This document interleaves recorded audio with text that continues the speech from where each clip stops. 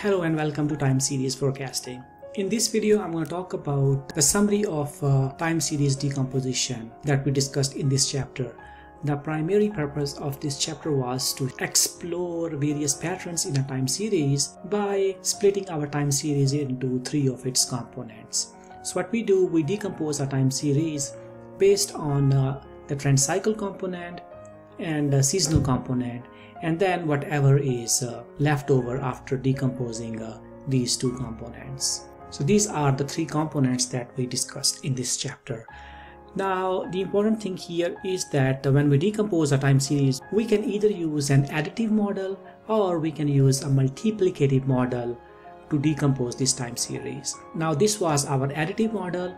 If we are using a multiplicative model, these three components will enter multiplicatively in this model. Now the main difference between an additive model and the multiplicative model is that if these three variations, the trend cycle, seasonal component and the remainder component, they are pretty stable over the level of the series, that is, they are not proportion to the level of the series, then we use an additive model.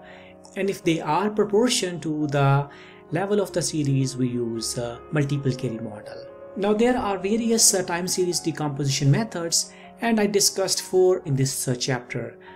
The first method I discussed was classical decomposition, and here we assume that the seasonal component is constant from year to year, and again we can decompose a time series into three of its components by using either an additive model or the multiplicative model using the classical decomposition.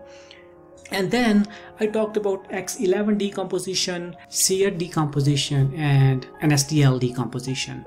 And STL decomposition was preferable over some of these decomposition methods as it was robust and versatile, and it can handle any type of seasonality, and also the seasonal component is allowed to change over time. And then we can also use these decomposition methods to forecast a time series.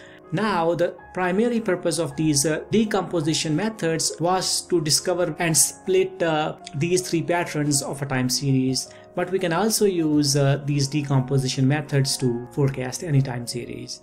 So this is what we did in this chapter. Alright, I'll see you in the next video to talk about exponential smoothing. Bye bye.